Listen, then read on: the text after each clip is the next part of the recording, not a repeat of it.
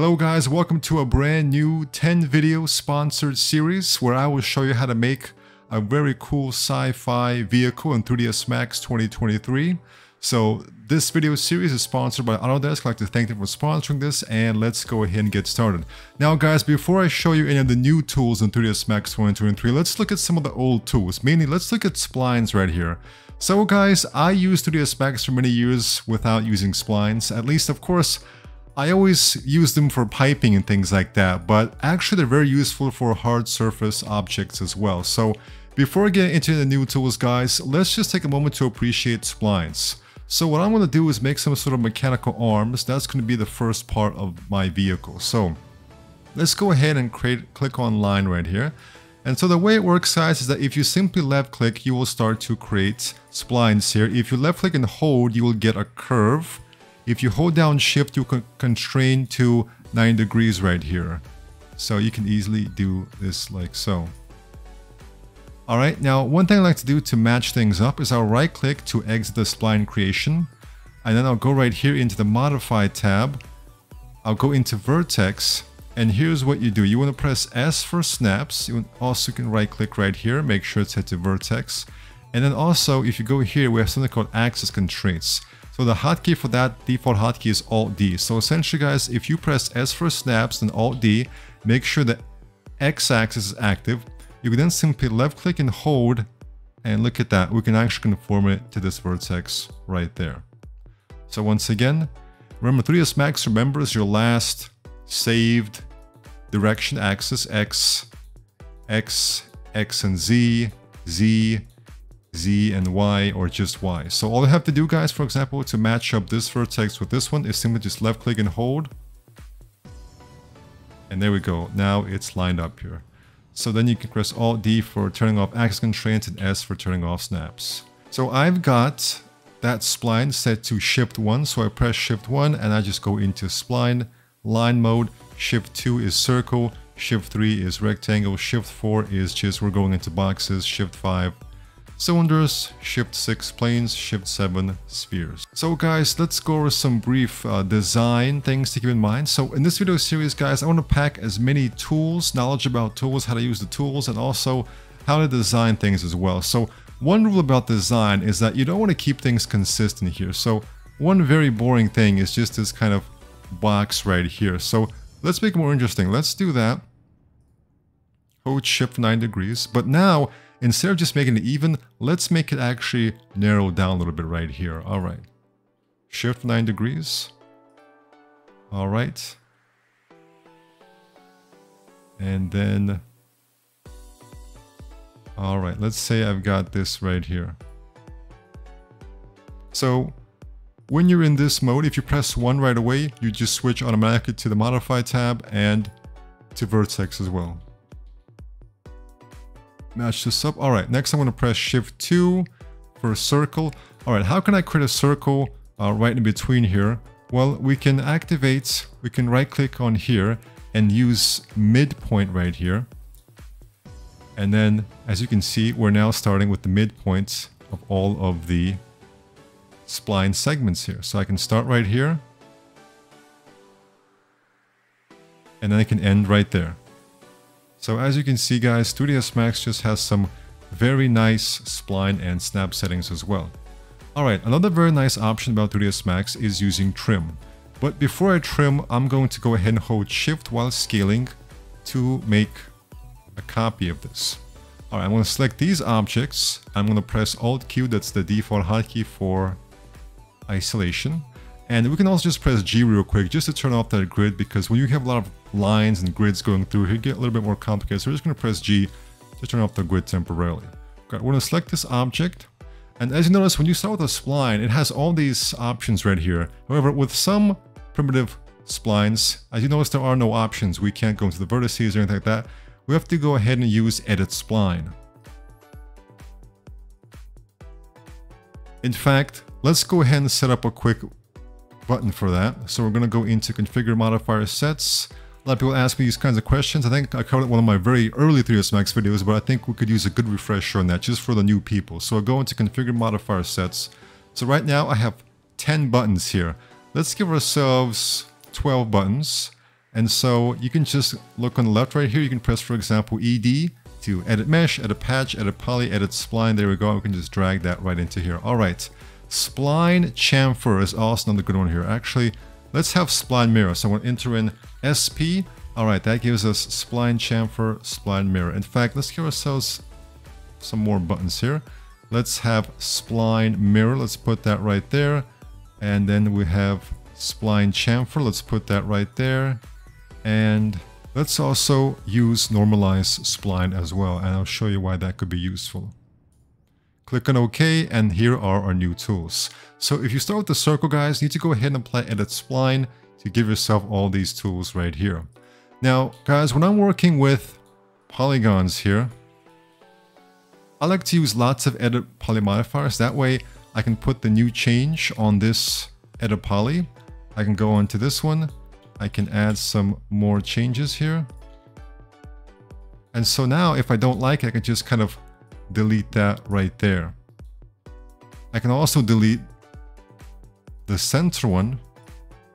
And although that's not recommended, it actually does work in many situations. So we can actually delete that one as well. So just as when I'm working with edit poly, I like to use lots of edit poly modifiers. When I'm working with geometry, when you use splines, you can use lots of edit spline modifiers. And that way, if you don't like what you've done, you can just delete it, and go back to the base right here. All right, so I'm gonna go ahead and select this object or select this object and use edit spline. And what we can do, guys, is that we can actually attach these objects together. Next, we can go into spline, and we can use trim right here to get rid of parts we don't want. So I don't want this line, so I'm going to left click on that. I don't want this, I'm going to left click on that, and there it goes. Right click to exit out of any kind of modes here. All right, but it will still be split up here. So we're going to go into vertex, Control A to select everything, and we're just going to weld right here. Now if you go into spline, you should notice it's all a single thing right here. All right, so if we go into the vertices, you can see we have, 1, 2, 3, 4, 5, 6, 7, 8 here. Sometimes for different operations, you will want more vertices right here. So for that, you want to use normalize spline. In fact, let's go ahead and use that. And you can see what it does is if I apply edit spline on top, you can see how it tries to kind of give ourselves even vertices. So this can be very useful, for example, if you're creating wires. So let's say you create a wire like this, and you just have, these kinds of sparse control points here. And maybe it's not enough to get the exact shape you want. So you use normalize spline, edit spline on top, and look at that. We have all of these control points. Once again, 3ds Max remembers which axes you use last. So all I have to do, guys, is just left click and hold, left click and hold. You don't have to select. What I used to do is I just select and then left click on which axes I want. But remember, once you've got the ones you want, all I have to do, guys, is just left click and hold. You can very quickly adjust things like so. Alright, guys, so sometimes the gizmo does kind of get in the way. So for example, if this is selected and I try and left click and hold, let's say I want to move the vertex next to it. Well, you can see if I try and do it, it just kind of keeps getting into that one. I kind of have to deselect it first, which just kind of slows things down a bit. So let's go ahead and actually set up a hotkey for turning the gizmo off if necessary. Let's go into Customize Hotkey Editor. Alright, so under Actions, let's just search up Gizmo. And actually here it is right here, Show Transform Gizmo, which I've set to F8. Now a lot of times people end up accidentally turning it off, but it actually can be useful to turn off sometimes. So when I press F8, as you can see, first of all, I want to make sure it's on so I can define which axes I want to work with. So Y and X. Now press F8 to turn it off. Now I can just, guys, left click and hold. And so this kind of gives you a very nice fluid method for quickly selecting and moving things. So that is where normalized spline can be useful, guys. Give yourself a bunch of vertices, now you have much more control over what you want to do. So that's how it can be used. All right. Next we have spline chamfer, which just as the name implies, it will give us a chamfer, and we can go ahead and use a mount right here. As you can see, it's being chamfered, and this is all nice and procedural. So, if we do edit spline here and we select this and we chamfer this, or let's say fillet, this is not real time. We have to actually delete this. So So I'm going to undo that, but with spline chamfer, we can just easily change it like so. We can also use 3ds Max's nice stacking tools. So if you select these two vertices and then left click on spline chamfer, only those two will be affected. As you can see, none other ones are being affected. If you want to get rid of this behavior, guys, simply go back to edit spline, deselect everything, or simply click here. As you can see, that little graphic right there indicates, so we're going to go into vertex and then click that. So that little graphic indicates that it's using the stack beneath here. But if you go ahead and just click on edit spline, as you can see, that graphic is gone, which means now all the vertices are being affected. So I very much like 3ds Max's intuitive system for stacking up details and only affecting certain things. Also works with segments, so if you select these segments and then click on spline chamfer, as you can see now only those segments are being affected. So this is one of those things that is very handy to know. Alright, and we also have spline mirror as well. So we can click on spline mirror, we can then go into mirror. Alright guys, I've got the gizmo off, so I'm going to press F8 to turn that on again. And so now I can move it like so, and now we have real-time mirroring happening. If you want to actually see that, make sure you got this button pressed, show and result on off toggle. I've got that set as the space bar key. You can set up a hotkey for that. And so now we've got the kind of nice real-time spline mirroring happening. And next we want to also have extrude. In fact, let's go ahead and add one more button here for extrude. And I'll just add slice here as well. Alright, so extrude, we'll take that and extrude it like so. But now you notice that spline mirror doesn't work anymore because that's only for splines, not for geometry. Once you extrude it, guys, I'm going to go ahead and make this yellow because I'm making kind of a construction type vehicle. So I want to use kind of a yellow color scheme. So before you set up materials, you can always, of course, use the object colors to define some basic color schemes. So what you can do actually, guys, is put extrude on top of spline mirror, and then it'll work just fine here. Alright guys, so remember that circle spline that I hid previously? Well, let's exit isolation mode by pressing Alt Q again. Let's close off our grid and snap settings. So when I'm working, guys, I think it's a good idea just to keep this on here so you can quickly activate various snap settings. Alright, so I'm going to go ahead and turn those off. And so here's a nice thing, guys. So right now, you know, we're getting this result. But if we want a hole right here, all we have to do is just attach this, and now we have a hole. So that is very simple. And I'm going to undo that because I'm going to go ahead and Control V that first. And I'm going to go ahead and move this down so it's not getting in the way. And I'm going to go ahead and attach this one. All right. I will move this back. And I'm going to also apply extrude on this. And we're going to give this a dark gray object color. All right, at this point, we can turn off spline mirror. And I'm going to turn off extrude for now because I just want to focus on these kinds of shapes. All right, guys, I want to create some sort of crab arm here. Some sort of mechanical crab arm. So first I'm going to just kind of move this. So I'm moving this with the show and result on. So that allows me to see this right here.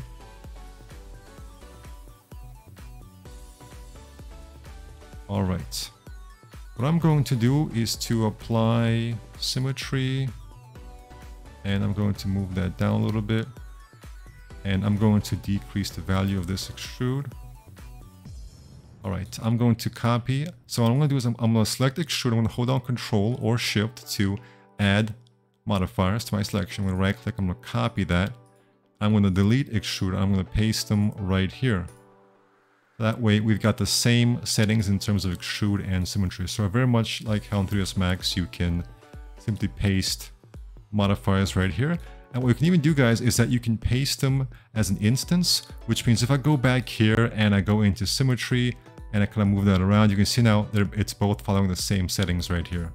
And if I change extrude, it's going to keep up with it as well. So I very much like that also. All right, so I probably want to also have something right here. So what I'm going to do now is, let's see, copy this as well. Alright, let's turn off extrude for now.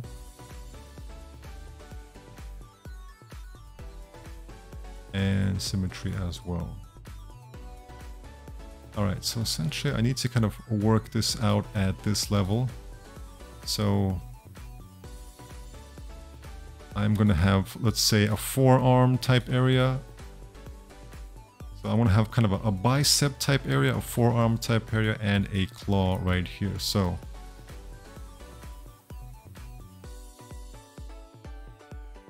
still got that here. So I'm going to go ahead and I'm going to go ahead and copy this here. Decrease the radius. All right. All right, guys, I am going to create a line right here because I pretty much want this to overlap right here. So here I'm getting a slight curve, so I just need to be a little bit more careful when I'm clicking. Don't left click and hold down even a little bit, otherwise you get that curve. So just kind of be a little bit more careful with my clicks here. I'm just going to get this right here, and then I'm going to go ahead and use trim. So if you find yourself using trim a lot, remember you have to be in spline mode to use that.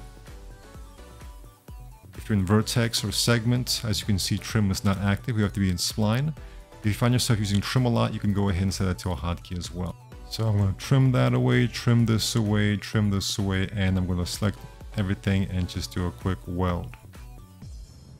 All right. Let's see if I can move this a little bit here.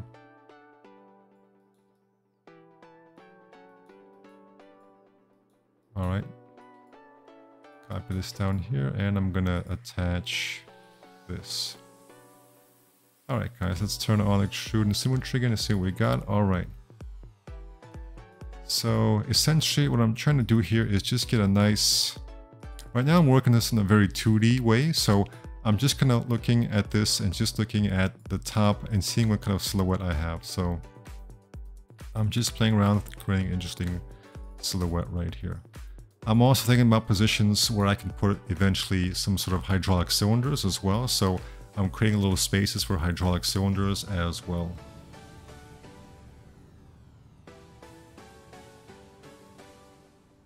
If you're getting this kind of effect, you simply select your vertices, you right click, and you do a corner, and there we go. All right, I'm going to go into the mirror subobject level. I'm going to move this further apart. All right. Let me turn off shoot for now. All right, so now what I need to do is to also do the same thing right here. Actually, for this, let's use the spline mirror.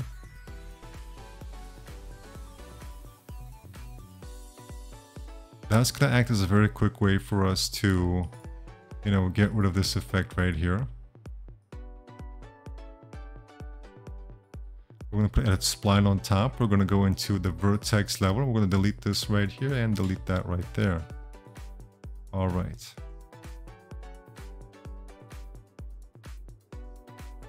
So here I've just kind of used my eye to kind of position this circle carefully over this one. But what if we want to be more careful and position it exactly? Well, we just turn on our snaps again, making sure we're using vertex, for example.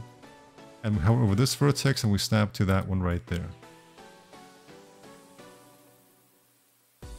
And I'm going to select these vertices and move them right here just to make this a little bit shorter here, and then I will delete these vertices. All right, there we are.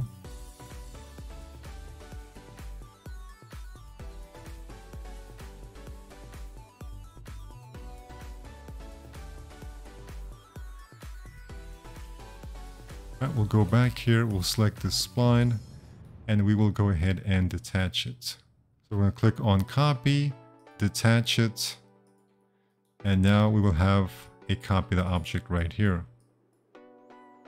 So we can extrude that as well. Or rather, I will copy these settings here and apply them to this one. and change the object color as well. Alright guys, we don't have that many objects here, but I showed you some good information that you can now use to work with splines faster, and that will speed up our workflow for the future videos. Thank you for watching, and take care.